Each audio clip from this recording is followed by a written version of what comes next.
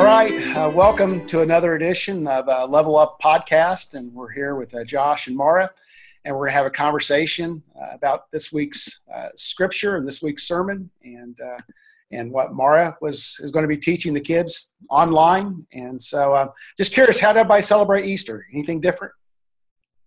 The biggest difference for me was that I got to be at home Easter morning when my kids got their Easter basket. Typical Sunday morning is, we're all at the church super early, and so Chelsea's at home with the kids, and so I got to be home when the kids found their Easter baskets this year. So that was pretty cool. Awesome.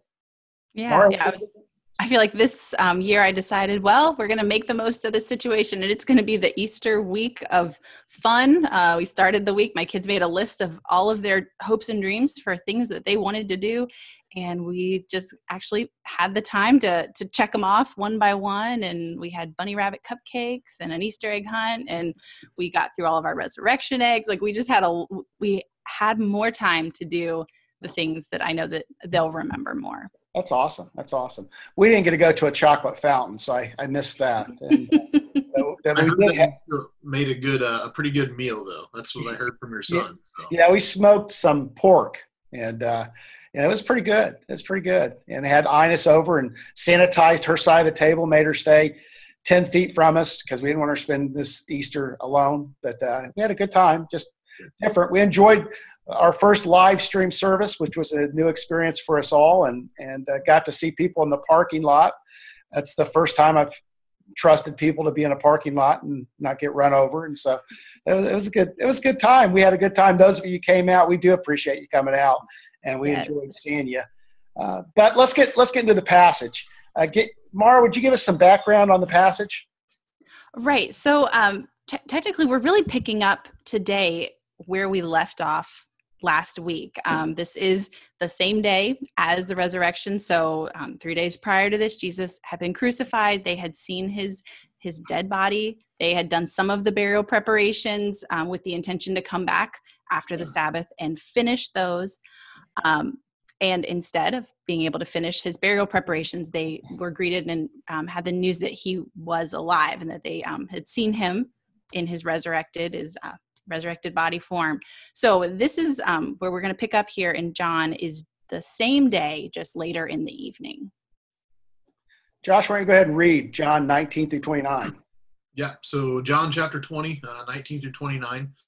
So when it was evening on that day, the first day of the week, and when the doors were shut where the disciples were for fear of the Jews, Jesus came and stood in their midst and said to them, "Peace be with you."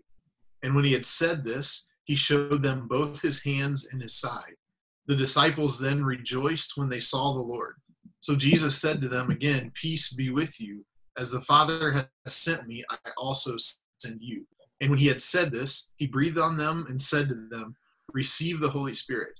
If you forgive the sins of any, their sins have been forgiven them. If you retain the sins of any, they have been retained." But Thomas, one of the 12, called Didymus, was not with them when Jesus came. So the other disciples were saying to him, "We have seen the Lord." But he said to them, "Unless I see in his hands the imprint of the nails, and put my finger into the place of the nails, and put my hand into his side, I will not believe." After 8 days, his disciples were again inside, and Thomas was with them. Jesus came, the doors having been shut, and stood in their midst and said, "Peace be with you." Then he said to Thomas, "Reach here with your finger and see my hands, and reach here your hand and put it into my side, and do not be unbelieving, but believing." Thomas answered and said to him, "My Lord and my God." Jesus said to him, "Because you have seen me, have you believed? Blessed are they who did not see and yet believed." Such a fascinating passage. I have, we typically do. What do we see? What do we notice? I mean, I have, as I'm preparing for this, I have so many things that I'm just like, I just want to spew this out, but I'm going to try not to just preach a message here. So I'm going to first defer to you guys. What are you noticing here? What stands out to you? Well, I think that what stands out in this passage to me is the doubt that's in the middle of it, of with one of the 12. I mean, I think there's, I don't know if it's intentional or not, but although there's 11 that believe and see, there's one that doesn't believe. And so that of course stands out, that this is a part of the story. So we get Doubting Thomas and get this little moniker for this guy. Yeah, I kind of, when I was reading this, I had to break it out, and I'm like, this is just a rush of information, but this is happening starting Easter night. And then there's some information about what's kind of happening in that week after. And then like it kind of culminates in that 8 days later. And so we see like that Thomas wasn't with them when Jesus first appeared. He kind of missed out on that. But then by the time that Jesus shows up 8 days later, like Thomas is back with the disciples. So I was kind of interested in that he made in that week in between, he's made this statement that unless I see it, I won't believe. I can't believe that. But yet he still is, he's with his community. He's with his group, even in the midst of feeling maybe left out, that they've all seen this and he hasn't, and wrestling with that. Yeah, it's good. What? So just jump in there. Why do you think Thomas wasn't in the room with them that day, that night, whatever? I don't know. I was kind of looking into more of Thomas and doing some research, because I'm like, I love doing this because I feel like it gives me that chance to just really dig deep and like, okay, what are other people saying? What has been said about this before? And one thing I was reading was talking about Thomas mentioning like specifically seeing where the nails were and like the thing in his side, and that this is really the first time that even like the use of nails is really mentioned. Like that doesn't really appear in any of the accounts of the crucifixion. And so they're saying, so that could be evidence that he was one of like the eyewitnesses there and was so traumatized by that experience that he kind of removed himself from the group, maybe was processing his grief individually. But they were saying that he seems to speak of something that he himself witnessed and was very impacted by. Mm-hmm.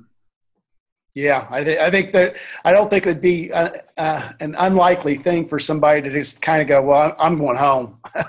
and if you think about this, if the crucifixion was on a Friday and Thomas was from Galilee, these guys had to have stayed in Jerusalem. Galilee was, I believe, 60 plus miles away. On foot, that's going to take you a little bit of time. Mm-hmm. And so, I could very well see that Thomas said, I'm just heading home. I'm not staying around here. I'm going home. And so on that first day of the week, he may have been on the road back towards his house and then heard of the resurrection as he is on his way and returned. I don't know. But I agree with you, Mara. That would be something that would make you want to run for the hills, if nothing else. Yeah, it even says that they were hiding for fear of the Jews, like the Romans. Like that is not mentioned in this. Like their own people. Here, Jesus had the things that he had taught, things that he had said, had incited so much anger, even in their family, their friends, their community, that they were, they were probably feeling like targets after Jesus's death. Yeah. There had to be fear that a similar fate was coming for them, right? I mean, they were known as Jesus's followers. And so, man, the grief and the fear and just everything that he had devoted his life to for the past 3 years was gone. And so I think it's pretty natural to just kind of, well, there's 3 years of my life I'm not going to get back, and just kind of go back to normal. Right. Yeah, for sure.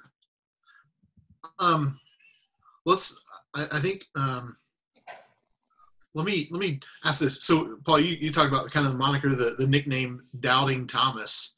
And I, in previous conversations, you said, oh, man, I wonder if the disciples called him that, if they knew him as Doubting Thomas. But regardless, in today, when we talk about this, we kind of we use that terminology as almost a negative, kind of a slight to Thomas. I don't know, maybe just thoughts on that. Like, does he get too bad of a rap? Should he not get as bad of a rap as we make him make it out to be? What do you think?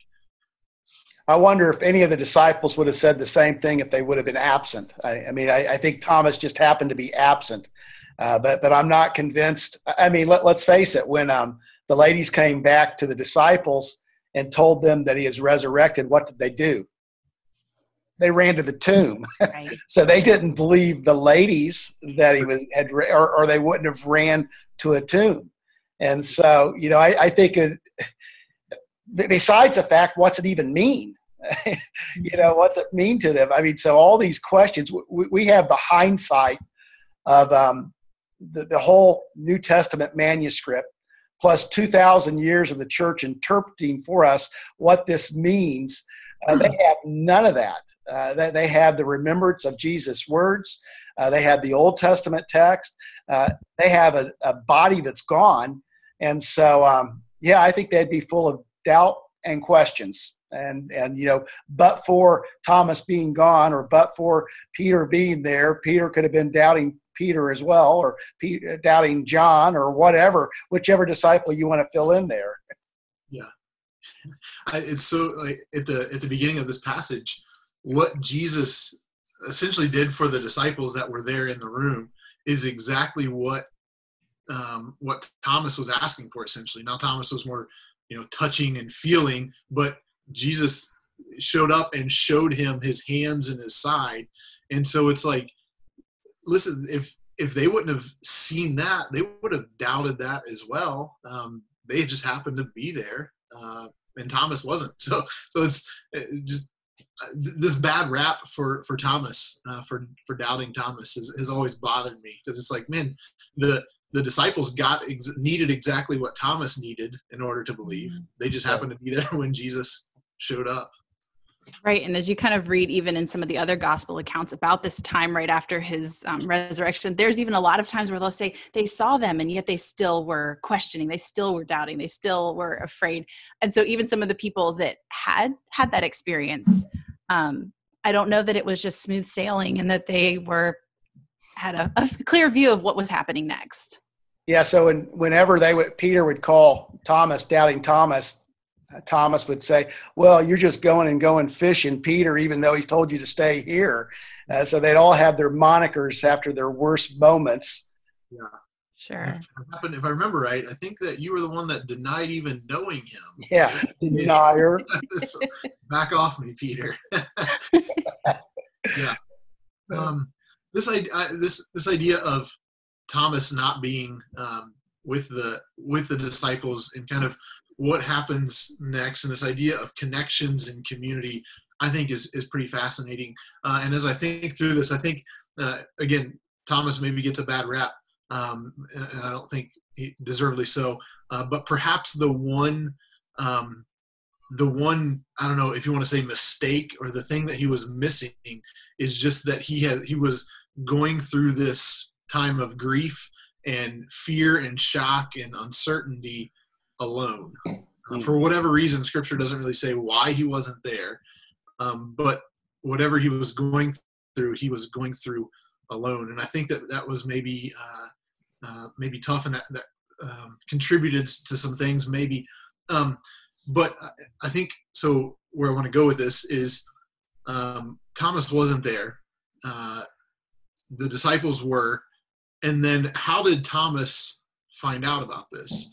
Other versions make it sound a little different, where the disciples actually went and found Thomas. It seems as though they went and found Thomas to tell him this. So it was almost like this great revelation for them, and this, like, you will never guess what we saw. And so then they go and find Thomas, and then the next thing that we see, and that's when Thomas says, unless I touch the scars of the wounds, put my hand in his side, then I'm not going to believe it. And then 8 days later, Jesus is showing up again, and who's there?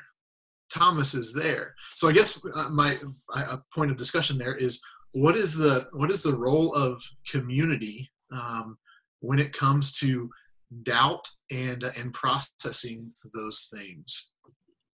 Yeah, I think this is an interest, and I think this is the conversation when we talk about this on Sunday that we'll have to spend some time with. What is the role of community? Community can either can isolate you in your doubts, or it can embrace you in your doubts. And I know of people that in the midst of their doubts, community did not do a good job of embracing them in doubt, and it in essence cast them out. And so, yeah, what I see in this, Josh, is even in their doubts, even in his doubt, they still embrace him. They don't say, get out of here, Thomas. If you're not going to be on board with us and listen to us, we just want we want this group to be pure believers, and you're not. But instead, they just allow him to be a part. And so I think there's a two-pronged thing there. There's two approaches. Number one, when we have doubt, the temptation is to leave community, and it's when we really need to be in community. Yeah. And when people have doubts in community has to embrace them, not isolate them. Mm-hmm. Yeah, I was just thinking, I can almost picture him sitting there with them just saying, okay, tell me this again, like walk me through this one more time. Like, you saw him where, you saw him do what? Like, I don't know. For me, I could just picture that he is just probably like wanting to hear this story, wanting to hear their stories, wanting to, I don't know. I kind of feel like the fact that he's there maybe is almost him being cautiously optimistic, like that maybe it'll happen again. So I see him as wanting to say, okay, well, this has happened for them. I want that for myself. So I don't want to miss it this time. But I also think the disciples then had a great chance there to, instead of ridiculing him, instead of saying, well, what do you mean you can't believe this? What do you mean you can't understand that this is true? I feel like they really did. They embraced him, allowed him, and encouraged him to stay in their community, and allowed him to, continue to not be sure what to believe, what to think of any of it, but that he was still part of their crew. And they pursued him as well. I think is fascinating. I would imagine that Thomas not being there on that first day had very little to do with any sort of being outcast by the group. It was his own thoughts and his feelings, and maybe even the way that he would be perceived and things like that. But then we see the disciples pursuing him to kind of bring him back into the fold, even after he said, no, I'm not going to believe this unless which the disciples didn't know if Jesus would show up again in the same way, right? They had no idea that Jesus was going to do that. We get the advantage of seeing it from this viewpoint, this side of history. So they had no idea if Jesus was going to show up to give Thomas what he needed. And they still kind of invite him back into the fold and part of the community. And he's there even in the midst of that doubt, which speaks volumes to kind of our role as the church and as a community, first of all, to be a place where doubts can be expressed and questions can be asked. And I talk with, just in terms of teens, like questions are going to arise and they're going to be discussed. And I would much rather we have those discussions at church than somewhere else, right? Because we can help process that. So, well, I mean, it's your vision of church. Either church is a community of the perfected, or it's the community that perfects. And I think there's a vast difference between the two. If it's the community that perfects, we invite people in with their doubts, with their misgivings, with their wherever they are, so they can experience the grace. And I believe the church is a means of grace. And when we isolate or exclude people that maybe don't seize on to our doctrine, our polity, or whatever word you want to use, then we're missing the point of what the church is here to do. Mm-hmm. Yeah, I was also just kind of thinking, I think sometimes it's easy to look at the disciples and not to dehumanize them, but take away some of the relational aspects that were going on there. Here, these are 12 guys that had spent the better part of 3 years together. And we know, we see in the Bible that some of their squabbles, some of their disagreements, some of their this. And when we think they've traumatically just lost Judas, I mean, one of their 12, they've watched him betray Jesus. They've watched that.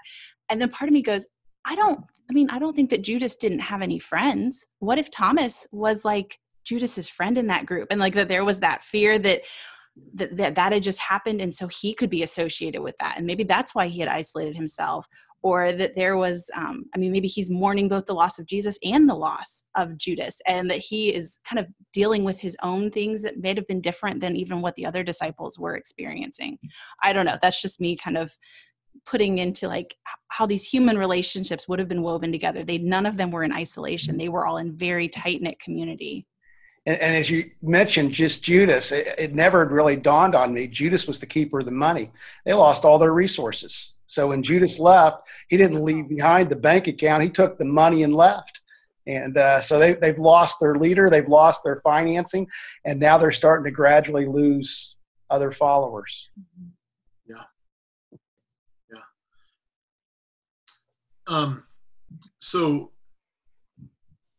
I guess, I don't know, maybe this is a repetitive question, but so on a practical level, what do you think that looks like for us as the church, to be a place where we can embrace doubt, questions, be a place where we can process through that? Or maybe that's to say, where do you think is the best place for that to take place within the church?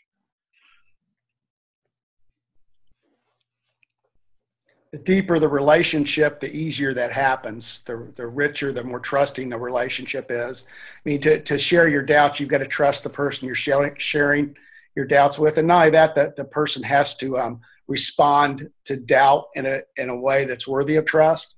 And so I think in the smaller group, I mean, I don't think you stand in a community and everybody expresses their doubts and their sins.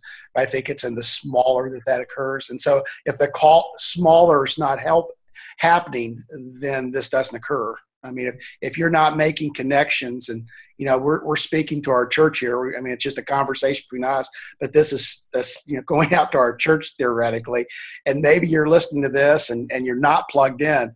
It's very difficult to be part of a church unless you make yourself vulnerable and become part of the church. And that's small groups, that's friendships. And if you're having trouble making those connections, see one of us, and we will definitely find a place that you can plug in, because that's the goal. If you don't plug into the body, if you really don't plug in and make those connections, it's going to be very difficult to move through significant doubt.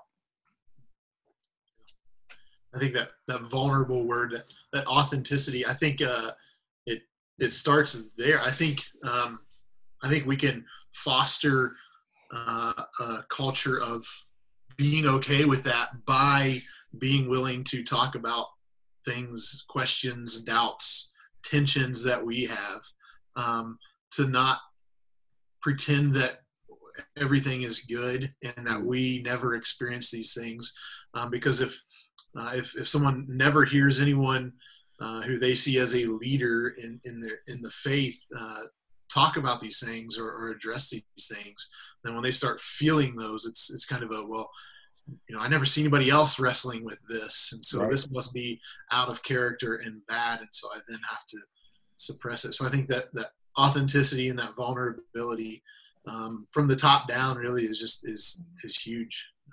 Yeah. And I think about vulnerability kind of in real time as well, because I think sometimes it's tempting to hold on to those tensions, those doubts, those questions, those concerns. And then you want to kind of do the big reveal at the end and say, oh man, I really wrestled with that, but I'm over that now, and I'm ready to move forward.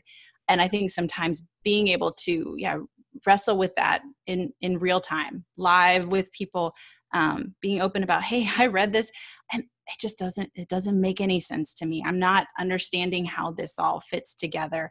I trust, like my faith has led me to know that I should continue to trust, but I don't understand what I'm seeing right now. And I think, especially like you said, seeing that from leadership, seeing that is the culture of our church, to say, hey, no one is going to be able to build their faith in isolation. We build it in community, and we don't expect you to come with all the answers that you have figured out to share with us, but we want to wrestle and ask those questions together and seek the answers that we can find, and also appreciate the tension and wrestle through the ones that we don't have answers to yet.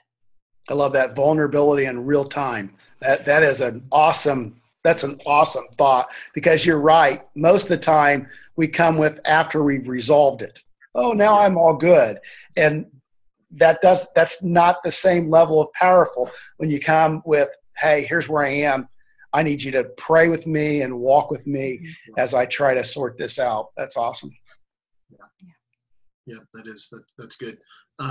So I think that maybe lends us well to the next question, next point of discussion here is personally walking through doubts, tensions, questions. Who in your life has kind of helped you to move past those, or maybe not even moving past, maybe may not be as good a way to put it, but working through in the midst of that has led you to a deeper faith? Who do you have in your life that has kind of helped you in that? I'd say Terry probably more than anybody in my life. We've now been together longer than we've been apart, and so there's nobody closer to me than Terry. And I can have real conversations about what I'm thinking, what I'm feeling, and she's always there and always supportive. So I can't think of anybody more supportive than her when I think about walking through doubts. Because if anybody never wonders, your pastor has doubts every once in a while. He has to work through them. I mean, I am just like you. I have things I have to work through, and I'm still a work in progress, and God's still working on me. And sometimes I have questions.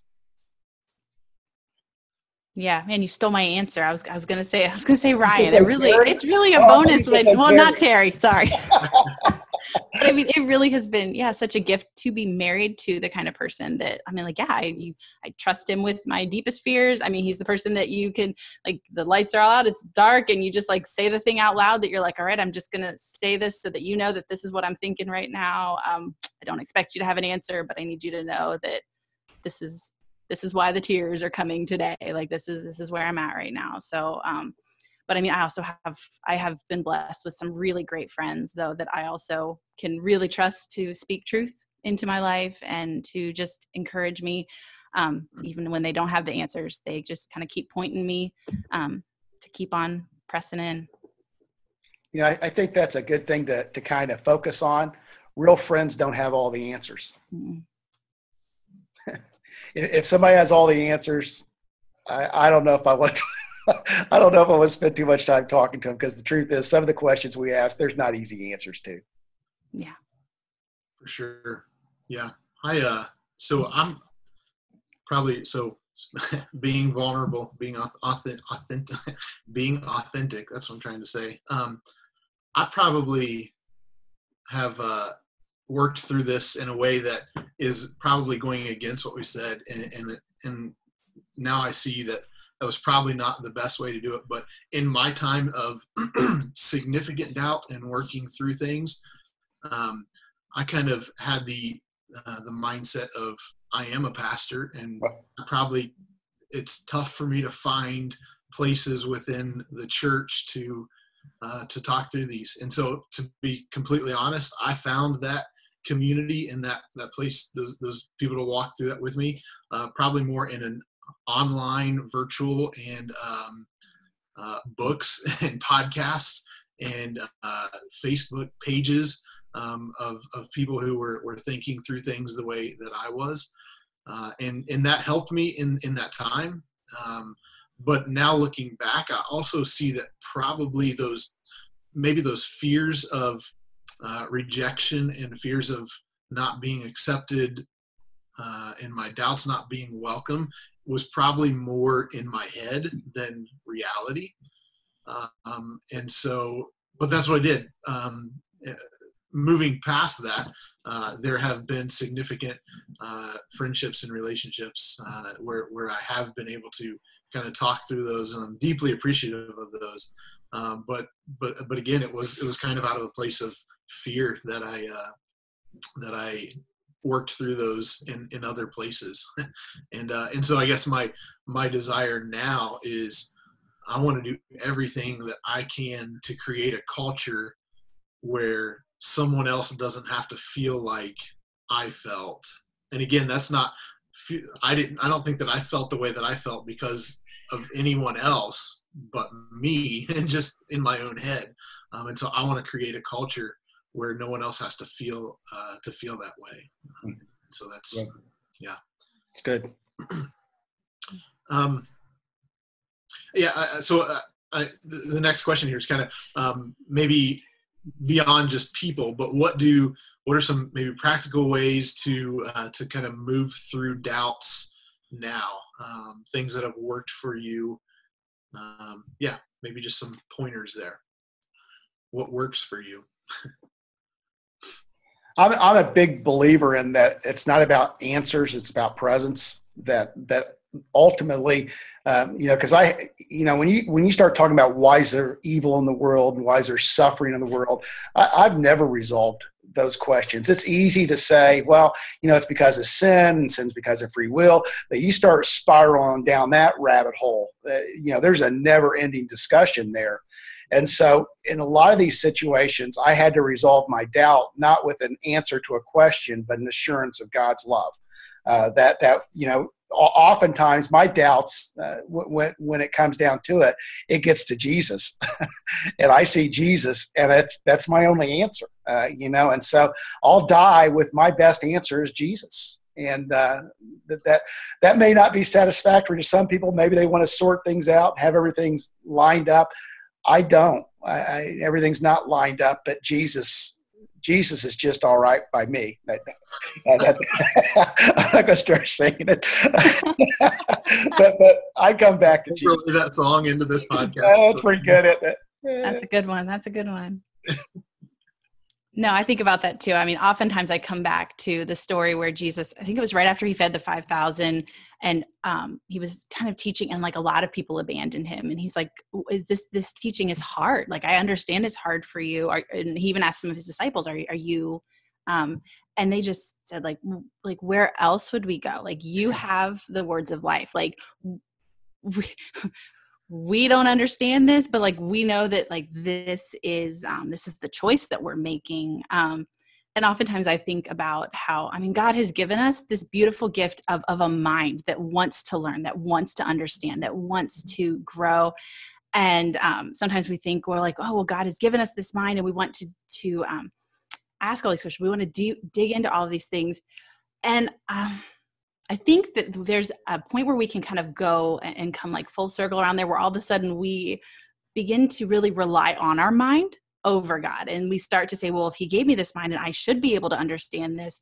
And we start to separate, though, like that it's a gift in the first place. Like I think back of the verse of like his ways are higher than our ways. His thoughts are higher than our thoughts. And like, that's always been something that's been really comforting to me when I get to the end of what I can make sense of, what I can think through. I oftentimes, and it's just kind of a release of okay, I have thought this through to the best of my ability, and I still am coming up with, I really hope and trust that God has this, because I don't. And so that has always been a comfort to me. But I know that maybe for some people that isn't, that doesn't sit well.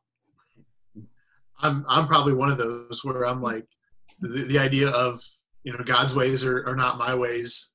And that's just, that to me, that's like, well, that's ridiculous. Like, we got to figure this out. You know what I mean? And so I think the idea, though, of moving through doubts maybe tends to suggest that we have moved through doubts and that we've come out on the other side. Mm-hmm. I would suggest, and I don't know if this is right or not, but if you don't have doubts, that means that you have everything figured out. Mm-hmm. And if you have everything figured out, then there's no place for faith. Mm-hmm. So where's faith if there's no doubt? You know what I mean? If you have everything figured out. So I think this idea of moving through those things and solving them, mm-hmm. that's not faith at all. That's, I've got it all figured out, and so I'm going to follow this. But I think there are things that we can do to kind of walk in those doubts and to be sustained in the midst of those doubts. And I think of Thomas here.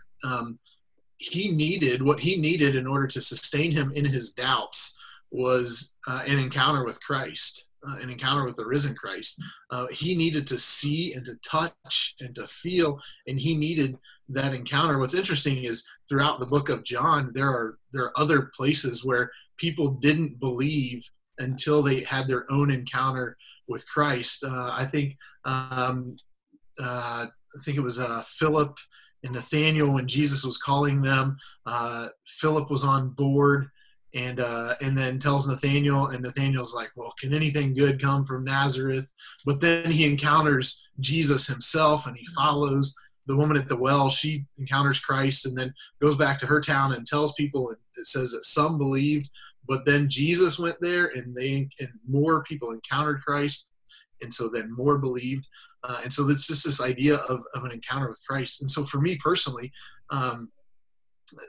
getting through doubts isn't about solving everything and figuring everything out and getting rid of the tensions, but I think it is kind of a remembering of my own personal encounters with Christ. Maybe looking ahead to a new encounter with Christ, but in the meantime, remembering those encounters with Christ that I have had that sustain me to sustain me even in my doubt. Not that I have to figure them out, but in the midst of them, Christ sustains. His grace sustains us. Good. Yeah, I love that. I'm a journaler. I wish I could say I'm a consistent journaler. I feel like I journal more in seasons where I'm walking through some questions. I'm walking through some hard times in my faith, and it has always been so good for me to be able to look back through those and to see the emotions, the frustrations, and some of them they've yet to be resolved. I'm not telling you that, I look back through my journals and now I can see exactly how and why all of those things have woven together. But I do feel like sometimes keeping those records of here's where I'm at today, here's what I'm feeling, here's what I'm thinking. I even, my Bible has a wide margin in the side, and there's lots of times when I'll read and I'll just put the date next to something that I've read that has really spoken to me. And then it's like I can go back through the years and reread that again and be in a totally different place. But again, see that living word that has affected me and impacted me in a new way. I also I love music. I feel like there's certain songs that I hear them and they immediately take me back to certain seasons, probably because I played them on repeat and I'm like, I don't have much to hang on to right now, but I've got this song that is speaking life into me right now. And so those are some things as I'm thinking back, man, what has helped me the most, what has sustained me the most through those times and awesome. Things like that. Well, what do you think, Josh? We're getting pretty close to an end here. Yeah. I just wanted to, so maybe let's talk practical application. Teens, parents of teens, maybe watching this, take away practical application. There's lots of studies out there about teens walking away from their faith after graduating high school. Sticky Faith is an organization that has done significant research on that, and one of the big contributing factors that they found is unexpressed doubt has led to teens walking away from their faith. And so, man, I would just encourage you as a family.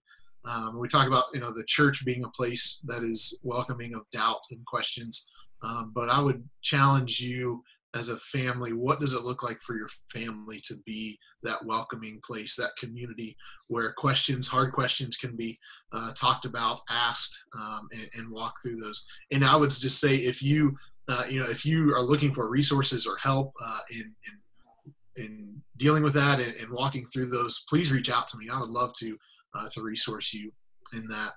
Mara, what about kids and families with kids? I feel like when we talk about kids here at our church, we're talking about birth all the way up through 6th grade. And I mean, you guys know that those kids are changing from this big to adult size. And in the middle of that, they are changing so much mentally, internally, in terms of how they understand themselves. They understand their place in our faith community. And so I think one of the best suggestions I could give for each of our parents is to look into, understand a little bit more about your kid at their specific age. And I would love to help you with this.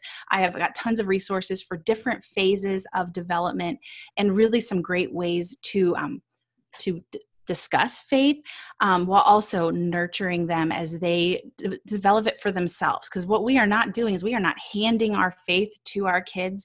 We want to be along and walking alongside them as they develop a personal, authentic faith. And we talk about faith is so valuable in our community. We want our kids to see their place in that, but also to hold their faith, and that it's going to be authentic and it's transformative in their lives. So for our babies, sometimes, that just looks like telling them that God made them. They don't need to understand all of it. We don't understand all of it, but just if they know some truths, God made them, God loves them, and Jesus, he came, he wants to be their friend. And then we work all the way up to middle school, where we are starting to help them wrestle with, what does that look like to live that authentically? How does it look like in my relationships with my family, with my friends? So I would love to match you up with some age-specific resources that I think could really, really help you to understand a little bit about where your kid is at, because we don't want to dumb down our faith. We don't want to make it childish. We want it to fit them where they are, but we also don't want to overreach and maybe in a well-meaning, a well-intentioned way, think that we can prevent our kids from having doubts and questions if we just try to answer them all right away. If we just try to give them all of our doubts and all of our questions without letting them discover and move into those themselves. I worry kind of going too far that other way can really lead to some skepticism in our kids and almost this inherent distrust, like that somehow that God needs to earn their trust. He doesn't make any sense. So, but we want them to discover it. We want them to be amazed. We want them to discover and move towards him in that, versus trying to just keep passing it down to them. So, I just encourage all parents to share, as appropriate, the times when we just look outside right now, this doesn't make sense. I don't understand why this is happening. And it's okay for our kids to hear us say, I don't know. It's hard for people. It's hard for me. I like to know. Give me Google. I will find all the answers. But I think it's important for our kids to hear us say, I don't know. Let's look at it together. Let's see. But I don't know. Yeah, that's good. That's good. It's been a great discussion. And I think we could probably go another hour talking about this, and it would be fun, but maybe not fun for those having to listen to 2 hours of us talking about doubt, but it's a significant conversation because I believe there's people that have doubt that don't know how to handle it. I appreciate, or I really believe that one of the things the church does is the church leads its kids and leads its, our most fertile missionary field is our kids, and we have an obligation to them to help them and move them deeper into their faith. As I think about this, when we're talking about doubt and faith, the object of what we're doing is not that we know, but that we believe and have faith. And the response to doubt is greater faith. And so you may not get all the answers, but even in the midst of doubt, we can have greater faith if we allow and we trust God in those circumstances. So I'm going to say a quick prayer getting us out, and let's pray together. Lord, thank you for this day. Thank you for this conversation. Bless us, Lord, even in our doubts, to greater faith. Bless our church even in this day to greater works, even when we can't gather. And Lord, may you continue to be our portion. And Lord, may you continue to be who we see. In Jesus' name we pray. Amen. Amen. All right. See you guys. See ya. See ya.